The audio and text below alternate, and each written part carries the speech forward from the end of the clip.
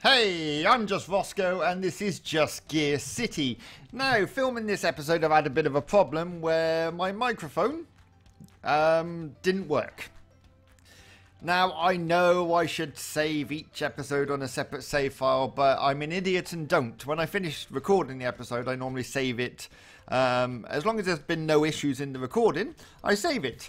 So I went to do all the editing of the video and things like that, and then I realised there was no audio to it. And it turns out that my drivers were failed or something like that.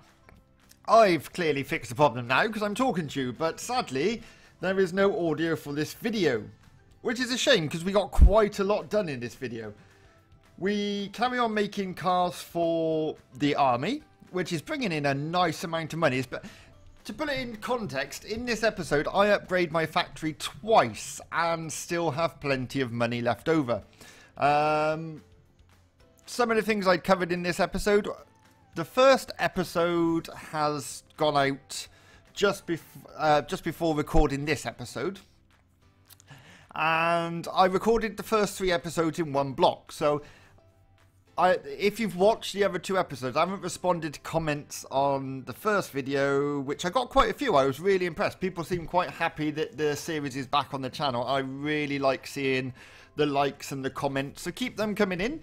But yeah, the reason I didn't comment in episode 2 about that was because they'd already been recorded. A lot of you are really helpful, give me a lot of advice, and I try and remember it all. My memory sucks really bad, so I pick up certain things. For example, someone was telling me, I do apologise, I would look back on the comments in episode 1 and you'll see who I'm talking about, that I have to keep producing products to improve my building quality. I know what I'm trying to say. So from now on I'm going to try and build engines, chassis and gearboxes more regularly. So we do build one, as you can see here. We're building a straight engine, 5-cylinder. I'm learning. It actually turns out cheaper than the V and probably just as good. What else have we done? We did a gearbox and a chassis, which you'll see me do after this thingy engine that we're doing now. Then we carry on producing cars, taking contracts.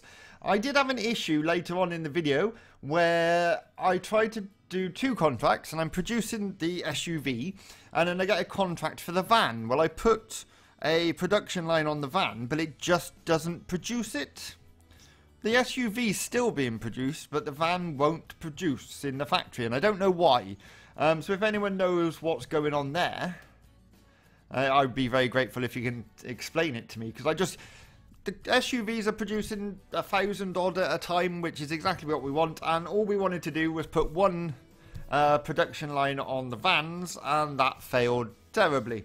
It just wouldn't do it. It would not produce it. So we failed that contract and got fined for it, which is a little annoying when I've got plenty of workforce, like plenty of production lines to do it on. What else have we done? At the end of the episode, I get to the point where I'm about to make my own car. Now, it's not always like a lot of people. There's some tips I had in one of the comments about leasing the rights to a car or leasing a car and selling it under our own name, and those are all really good suggestions. And you know what, if I wasn't making so much money off these army contracts, I would definitely have gone down that route. But I do have the money, so I'm quite interested to see about producing my own cars, especially whilst the money's still coming in. So we might as well do it during the war, so once the war's over we can start shipping them out. Really expand the business, get a few branches across the globe, probably in the main cities like London, Paris, most of the capitals, because they tend to have the biggest population. Now here we're just playing around with what are we playing around with? We're playing around with the gearbox, is this? Or is this still the engine? No, this is still the engine. And again, it does turn out, I really like how this engine turns out, and the chassis turns out great, and the gearbox, so I think they'll be a great combination together. Once a year's up, I'm probably just going to produce another 3. I'm going to try and produce a set every year. And that should get our manufacturing skill boosted, from what I can gather. We will definitely look into buying, once we get some more money, we'll look into buying shares into other companies, try and take some over, sell off bits we don't need. I'm really going to look into actually renting the rights to a car so I can sell it under my name, leasing it, I don't know what you call it, but I think that's quite a good idea. If our cars that we start producing fail, that is definitely an option. We could also open our own products up to people paying to use them. I think that is an option as well. So there's a lot I've never done in this game that I'm looking into. For example, I've never done contracts in this game.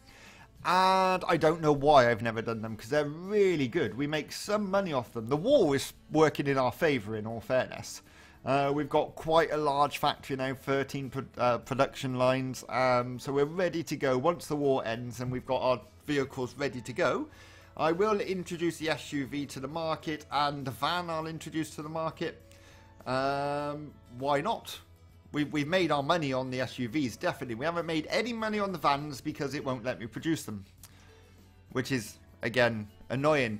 Now, you're going to have 2 episodes on the same day with this. So this one, I could talk all the way through it, but it's not going to match up with what's going on the screen. So I just thought I'd put this up for anyone who wants to watch it.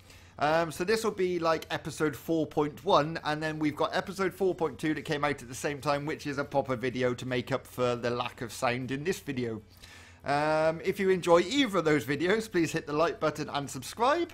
And until next time, I'll see you again.